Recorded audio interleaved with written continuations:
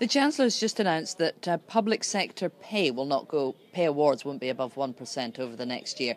This means they're going to be significantly under inflation, because that announcement he made about the Bank of England changing its remit, that probably means we're going to see inflation staying at a relatively high level for quite a long time to come. So one of the big problems with this economy has been that inflation has been outstripping wage increases. People's incomes are shrinking and they don't have enough money to spend. It looks like that's going to continue for some time to come.